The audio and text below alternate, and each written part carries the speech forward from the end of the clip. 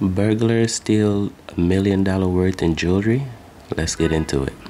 A South Florida pair walked into a jewelry store in Nashville, Tennessee, incognito, with hats on and even a wig. They walked into the jewelry store, acted as though they were going to purchase something, but held the two employees at gunpoint.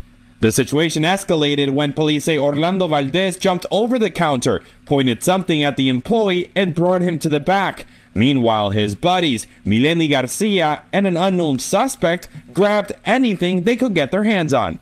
So he's charged with 2 counts of aggravated kidnapping with a threat of a weapon. Hernandez and Garcia left Nashville and fled to Miami after allegedly stealing over $1.7 million worth of gold and unique pieces of jewelry. But the duo was caught at the Grand Beach Hotel. We send undercover resources to the pool area to see if we can locate the offenders.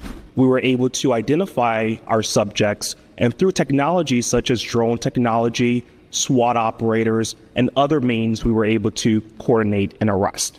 Now they will need to be brought back north and face justice in Tennessee.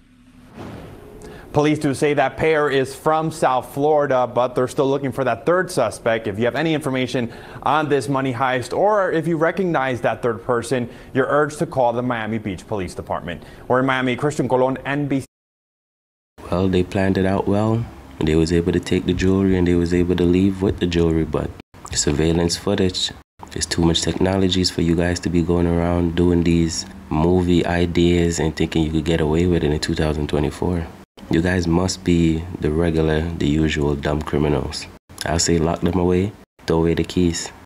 Let me know what you guys think.